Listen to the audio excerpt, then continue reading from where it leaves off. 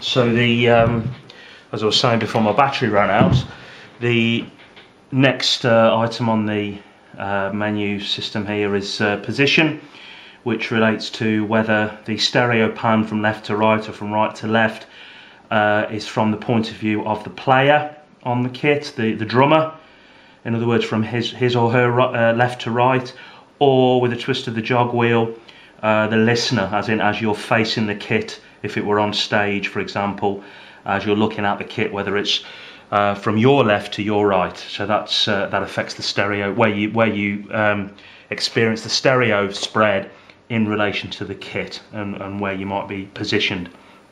And then finally, memory, that gives you how much available memory is left in the patterns for you to add your own patterns. And as you can see, even with nearly 500 patterns already in, and I haven't put any of my own in, there's still 41% of the memory left, so you've loads there for any patterns you may wish to create. And then we're back to the top. Okay, I'm going to show you now an alternative method of recording rhythms into the track sequence. So we've already looked at real-time input, where we held down record and then hit play, and then we were able to enter whatever we'd assigned to these tracks by pressing the pads. We were able to record them into the track sequencer in the order that we want them to appear when we play back the finished project. But the other way of recording stuff into the track sequencer is by means of step input, and I'm going to show you how to do that now. So at the minute we're on the first beat, the first pattern rather of those that are built into the R24. I'm going to scroll backwards all the way down to the first empty pattern, which on my settings here is 473, and it actually says next to it empty. So we're back to this grid view of the sequencer, and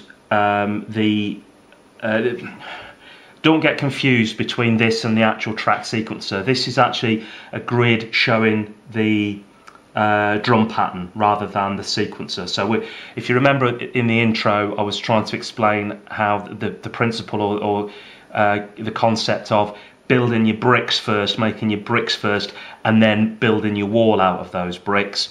Well, the building of the wall is the track sequencer, where we line up all the bricks or all the rhythm patterns in the order that we want them to make the entire sort of rhythm backing track.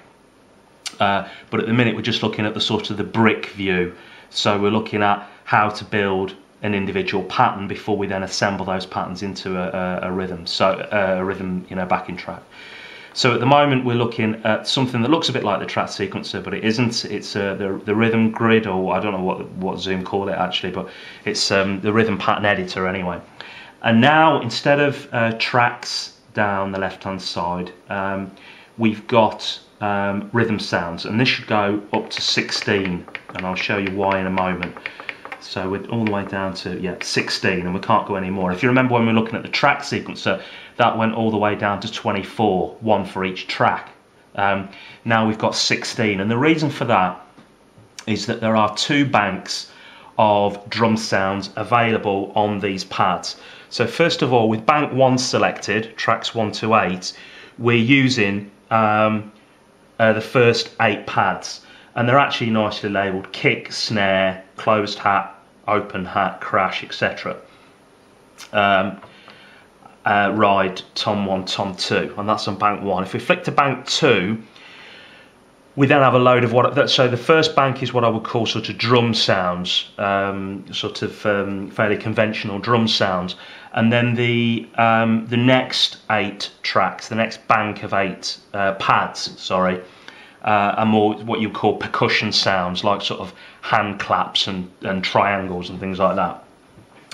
And what we can do by using a combination of the bank switches here to select 1 to 8 or 9 to 16 on the pad sounds, a combination of them and these pads and this grid, we can now input rhythm patterns 1 beat at a time and 1 sound at a time, and then play them back and see what they sound like. So we know, for example, that let me turn this up a bit. We know, for example, that this pad here is a kick drum. Okay, this is a snare, closed hat, open hat, crash, ride, tom 1, tom 2. Okay, next bang is, I don't know what these are, I'm just getting, oh, it doesn't actually say, so sort of a wooden block, cowbell, never have enough cowbell as you all know, sort of some kind of hi-hat sound anyway, louder sort of, what's that, like a maraca type thing, is it? Congas. And we can change the kit, don't forget, with the use of the kit button here, and listen to probably a whole range of different sounds. As I said at the beginning, I don't tend to use this much, so I've not experimented with it a great deal.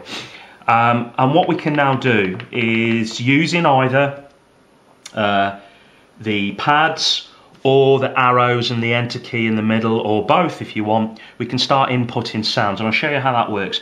So if you can imagine on here now, let's go back one step. Let's go into the rhythm menu, let's go into edit, and let's go into bar length. We'll leave that at 2, we'll leave the time signature at 4. We'll put the pad roll, we'll leave that on 16th note, so that's actually set up quite well as we want to do it. And the grid now is empty, and it says empty pattern here. So I know that the top line of this grid relates to pad number 1, and I know that pad number 1 is a kick drum sound. So I'm on the first measure of the song, and you can move around in the usual way. You can press forward to move forward in big steps. You can press the arrow keys to move forward in whatever quantized settings you have in here. So we're in 16th notes, so each square represents a 16th note. Or we can move forward in blocks of 16th notes, so that's 1, 2, 3, 4, yeah, we're moving forward in blocks of 4 there with these keys.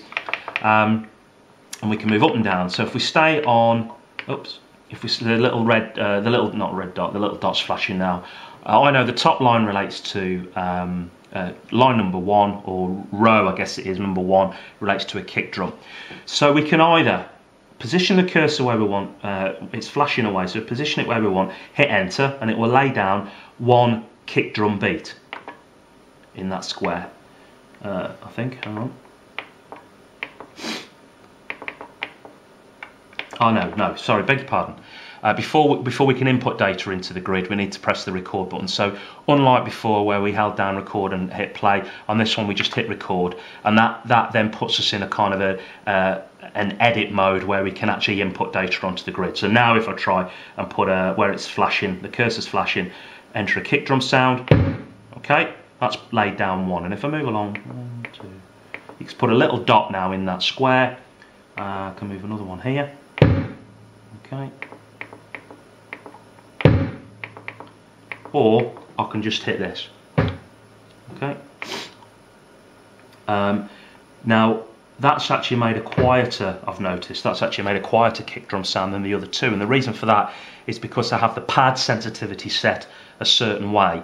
You can have the pad set that, for example, no matter how hard or softly you touch them, it gives a consistent sound, and that sound can be low, medium or high volume, or we can have the pad set to, depending on how hard you hit it, will affect the volume directly. So you can set that up in the menu settings. I'll maybe show you how to do that at the end if there's time. But I just noticed that the enter button's giving us a consistently loud kick sound, whereas the pads are currently set that if I only press them lightly, it gives a lower volume kick sound, okay? So I want to get rid of that lower volume one I've just put in. I want to keep them consistently loud, so I'm going to put my cursor on it. It's flashing now, and I'm going to hit the delete key, and it's now gone. Okay, so it's easy as that. You can step through this, which is why it's called step input mode, and just when you get to a sound, if you don't want it, just hit delete there, and it's gone. Okay, to put it back, hit enter. Now if I want a different sound in between those kick sounds, I'll move down to whatever sound I want. So number 2 is the snare. So I'll move down to row 2, and I'll put a snare in, say there, there, and there, and there, and then we'll put a kick in There, okay. So let's audition that and see what it sounds like, and just hit play. Sorry, hit stop first of all to exit this record mode, hit stop, and then hit play.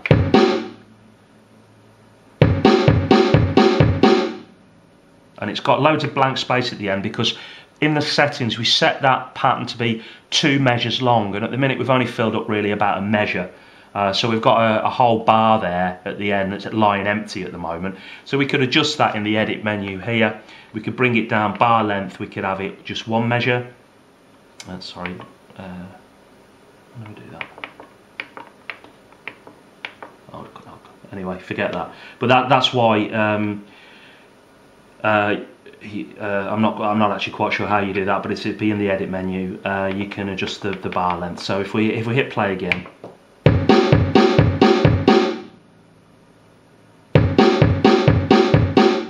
Okay, and then when we're happy with that, we can, we're not in record mode anymore. We can go back into record mode and add, I don't know, add something else. Let's have a look, what else do we have? Let's add a few toms. Oh, that's just symbol. We'll exit that by pressing stop, hit play. Go to the beginning again quickly as in the normal way. Hold down stop, hit rewind, hit play. Okay. So that's building a basic drum pattern, and then we can assign that in the usual way by holding down the assign key and pressing a pad. It'll only light up the ones that are available, that are empty, that are able to have a pattern assigned to them, and then we can then go into the track sequencer, and as you already know, line up all those patterns that we've created into a, you know, we could have a few fills, a few intros, a few outros, the steady rhythm throughout the song. We could build that in the track sequencer, go into bounce mode and bounce the entire rhythm track down to a stereo pair of tracks, and then that will behave then as if we'd had a real drummer in the room and we'd recorded him or her to a stereo pair of tracks. Excuse me. So we can use that audio then in any way we like in our wider project with other instruments. So that's step input mode. You can also, just be aware, use a combination of step input mode and of real-time record mode. So for step input mode, just hit record. That's us in step input mode and move around with the arrows. For real-time input mode, let's go back to the beginning. Hold down record and then hit play. And it says here now recording. And we can play the pads and add some beats in to our rhythm.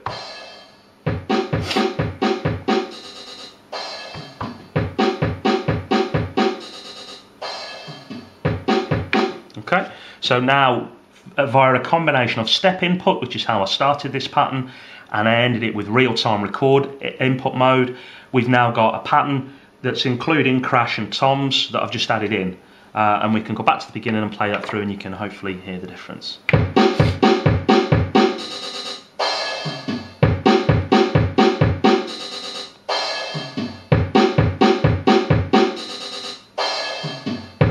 Okay, so you get the general idea. That is step input mode on the rhythm pattern edit window, whatever they call that sort of grid.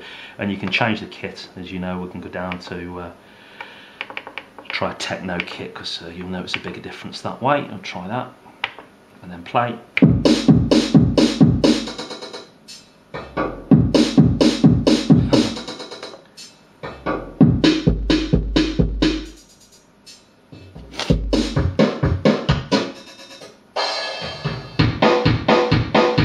So you can see it's very versatile. You can change kits even with your own rhythm patterns. You can rename that pattern if you want.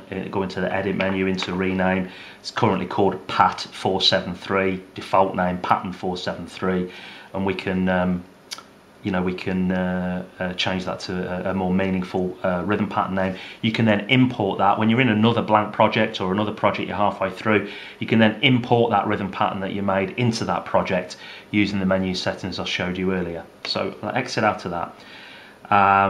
Now the pad roll, I'll show you that. It's at the minute set to 16th notes, and in real-time input mode, if we exit out of that, I'll hold down this repeat button here, and then maybe the closed hi-hat sound, and depending on what I've got the roll, the pad roll setting set to, will determine how quickly the hi-hat or whatever pad I have selected sounds. So if I had it to 30-second notes, it would go even quicker. If I had it to quarter notes, it would just 1, 2, 3, 4. It's set to 16ths at the minute. It just saves you having to keep pressing it like that.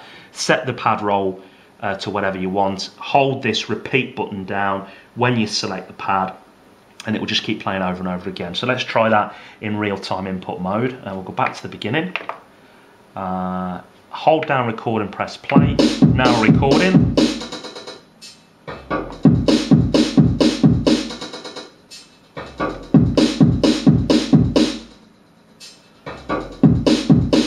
So you can hear what I've done there is I've added in rather a 16th note closed hi-hat throughout the whole duration of the thing, and you can see it on the grid. You can see it's rhythm sound number 3, which corresponds to pad number 3, which is a closed hat, and there's just a dot on every measure, on every beat. Sorry, not every measure.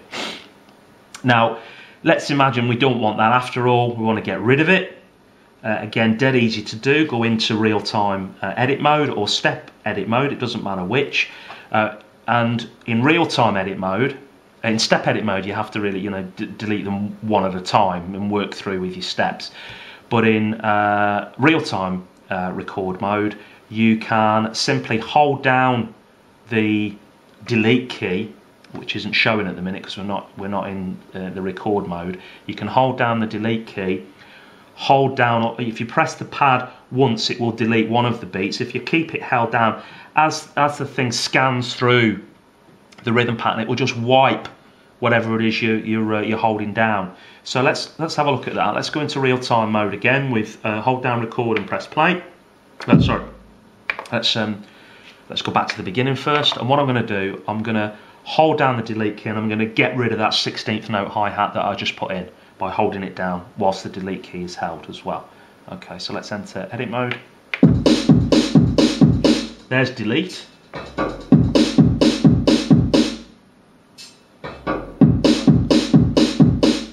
And now that's gone, and you can see it's wiped off the grid, and you can actually hear it wasn't sounding anymore.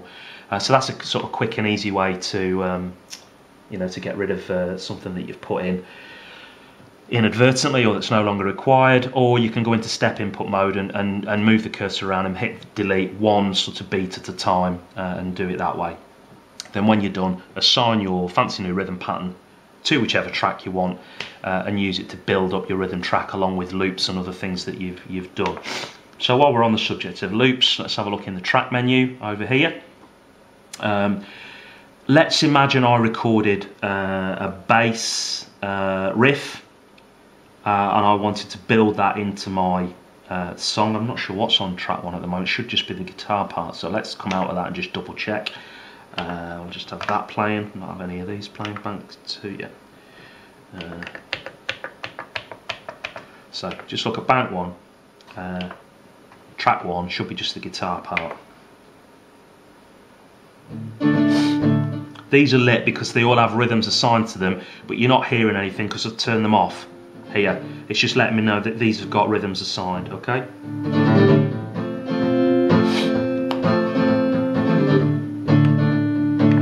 There's the vocal, if you remember.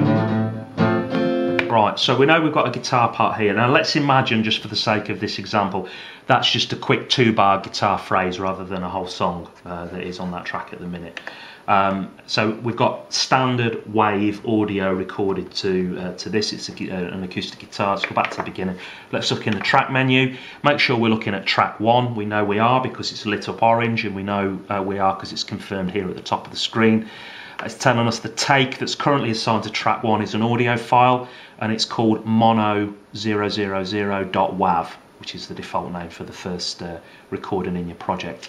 Loop at the minute is set to off, okay, but I can set that to on, and I can go into the I can go into, instead of just turning it on or off, I can also go into it by pressing enter, and I can access some more loop setting features. So loop's on at the moment. If it were off, we wouldn't be able to see any other menu items, but when we flick it on with the jog wheel, we can see here that at the moment the position it begins, our loop begins, is bar 1, beat 1. So in other words, the top of the project, and it goes on for the length that's set there.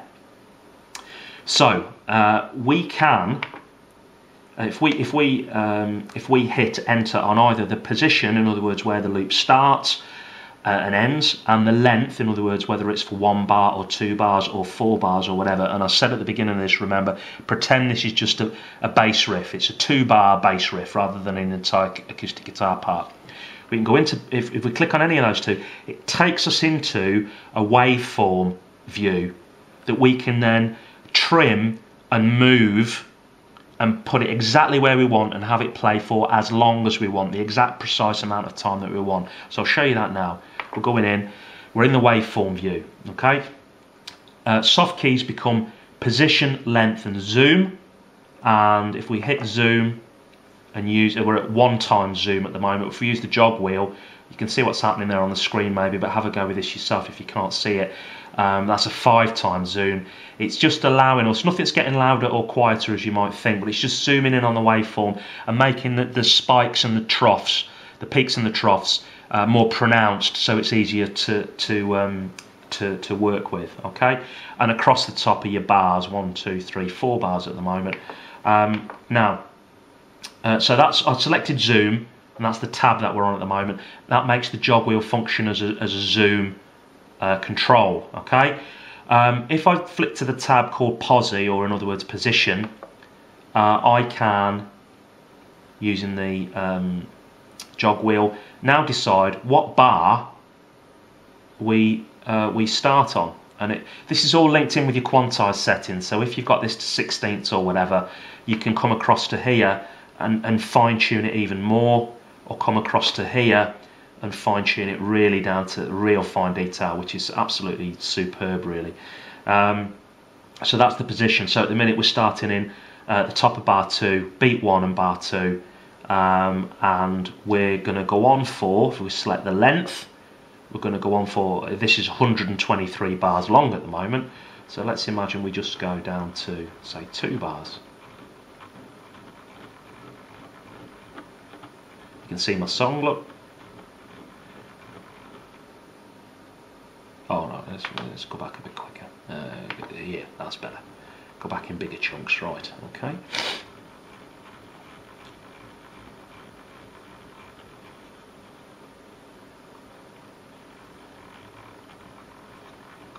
Okay, so let's go say, let's go 4 bars. 4 bars, okay. So now we're starting at, where are we starting? At bar 2, that's the position. And the length of that is going to be 4 bars long, and that's our loop. So we've taken an entire acoustic guitar track and we've chopped it down to just a section that we can then loop over and over again. It's going to sound awful, isn't it? But you get the idea.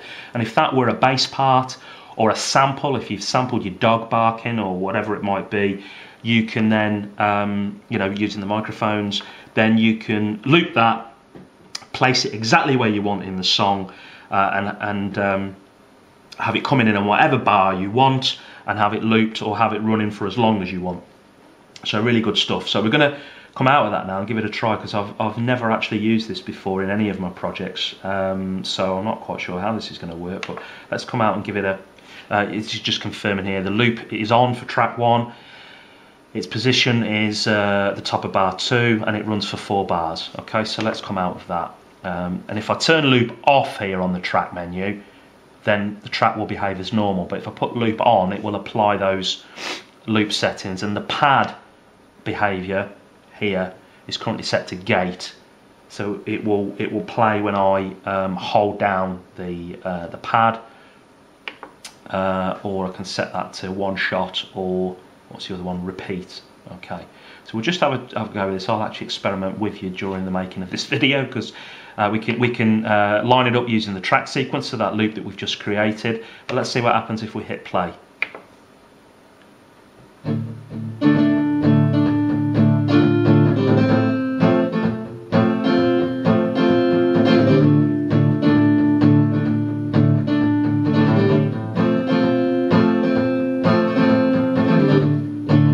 So we obviously need to line that up using the track sequencer. So if we're going to track and hit sequencer there, we can hit record and drop in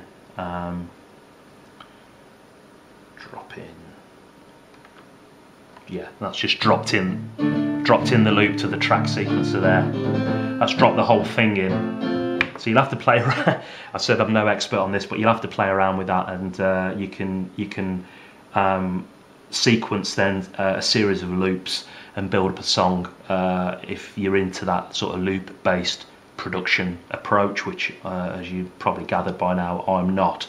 So you can have some fun and experiment and play around with that to your heart's content. And if you want to leave in the comments section some tips and tricks for others who might be watching this about how it all works, then I would also appreciate that, just in case they ever do decide to go down that road at some future point. Right, folks, I'm going to stop the video there because this has probably been one of my longest videos so far when I look at this back. And as I said during the intro, it's an area of the R24 I'm least comfortable with, that I use the least, and in the case of the loop thing there at the end, I've never used before. But it will hopefully give you, it hopefully won't confuse you too much, and it will hopefully give you an overview of the use of rhythms and loops and drum patterns on the R24. As you can see, it's incredibly powerful, and there's a lot there to be explored and experimented with. The way I think this makes most sense to me is to think of having to build your rhythm track. If you don't have a real drummer and you want to do it all on the R24, then to build your rhythm track bit by bit. So make your bricks first of all, make your little 2-bar or 4-bar rhythm parts, your fills, your intro, whatever, and then use those bricks that you've created to build your wall in the track sequencer, line them up in the order that you want them, have them behaving in the way that you want them using the settings menu, and also a combination of step input or real-time recording input mode, and then when you've done all of that, make sure the track sequencer is engaged here with this toggle switch from the home screen. Don't leave it on when you finish using it, because that will make the thing behave in a manner that you're not expecting, and it might confuse you for a while like it did with me earlier on. And then play back all your rhythm patterns and your loops from the track sequencer, and maybe think about bouncing them down to a single pair of stereo tracks, which you can then use in your project along with all your other tracks of instruments, guitars, bass, vocal, whatever, to build your entire song.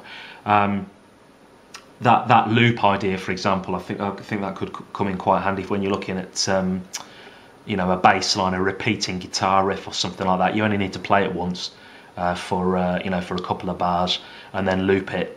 And have it coming on and off in the bits of the song where it should be, and then you've got the, you know, the whole track built up then. So there you go, folks. I hope that's been useful. Apologies, as I said, if it's been confusing in any way or not as clear and concise as my usual stuff. I have found this particularly difficult and particularly challenging to put together. But I was getting that many requests from different people that I kind of couldn't put it off any longer, and had to get it done. So hope it's useful, folks, and as always, I'll put quick links in the bottom of the video description, so you can go straight to the bit that interests you, and that if you want to keep coming back to the video as a reference, you know where to go straight to the part that you need to access at any point in time. And I always say this, but if you liked this, then please click the like button. If you like what I'm doing with the R24 and the tutorial videos, then I always appreciate a subscription, so subscribe please. And finally, and you'll see from all of my videos that if you leave me comments in the comments section below, I will always try and answer you, and always try and answer you normally within a week. The only time I don't manage that is when I'm working away from home and I have limited internet access. So if I go quiet on you, then just thanks a lot for your support, and that's me over and out for now. I'm not sure what the next video on the R24 will involve. Maybe that's the lot done now, or I might do a mop-up session at the end with some things that I haven't yet covered, but I think I've covered just about everything. Okay folks, bye for now, and speak soon. Stay safe.